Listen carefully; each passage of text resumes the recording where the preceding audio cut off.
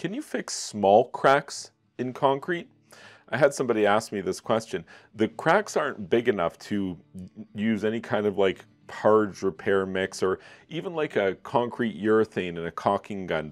They're little cracks, like really visibly you can see them, but they're not really big enough to apply any sort of repair to. So how do you go about fixing those, or do you go about fixing those?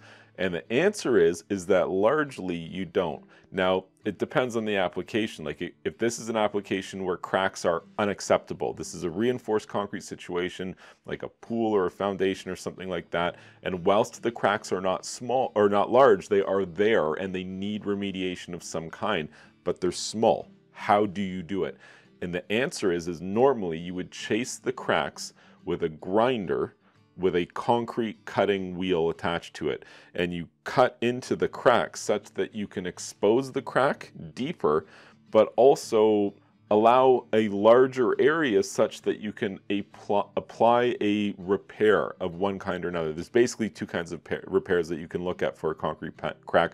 One is going to be a mortar-based repair. One of them is going to be a caulking-based or urethane, a concrete urethane-based repair. I suppose you could actually also give a nod to an epoxy-based, an injectable epoxy-based repair, because those are very valid as well. So maybe those are the three options in total.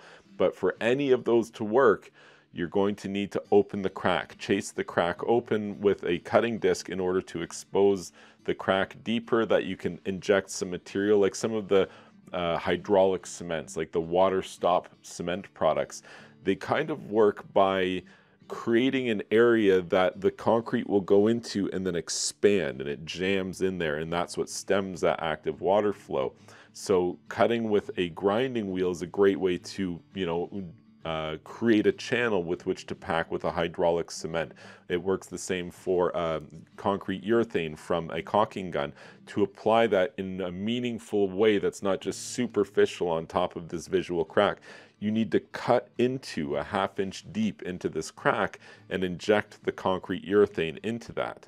There are a lot of different ways that you could potentially be dealing with concrete cracks, but the smallest of them, you tend to just leave them. And if it's not causing a problem, visually it's just some small cracks, but it's not a water ingression problem or a situation where this is a reinforced concrete vessel that simply can't have cracks, you just live with them. The smallest ones, you can't do anything. Unless it's large enough to be able to use like a caulking gun, you would either have to leave it or you have to do a more drastic repair like cutting into it such that you can make a repair.